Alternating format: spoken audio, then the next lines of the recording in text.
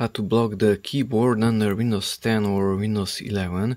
So here's a notepad, and if I go there I can type in text. So the keyboard is functional. Windows key also opens and closes the start menu.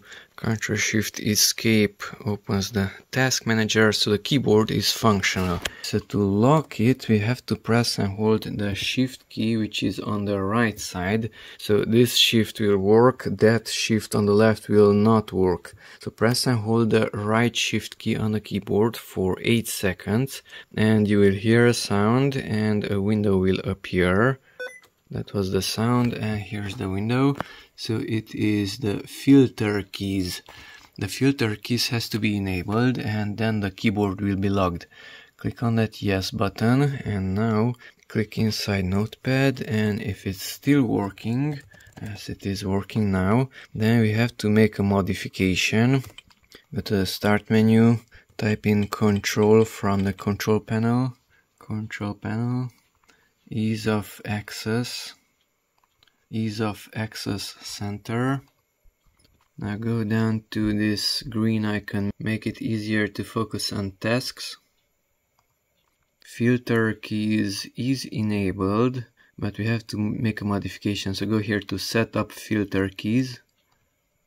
And don't use this bounce keys, but use the next one, turn on repeat keys.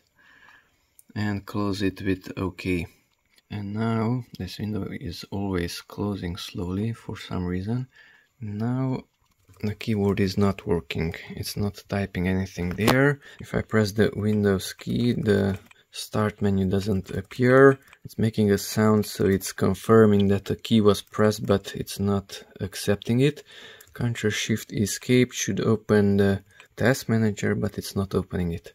So press and hold the shift key on the keyboard for 8 seconds and the keyboard will be enabled once again. We should hear that sound in a different manner. And now the keyboard is working and Windows key is opening the start menu and Ctrl-Shift-Escape is opening the task manager.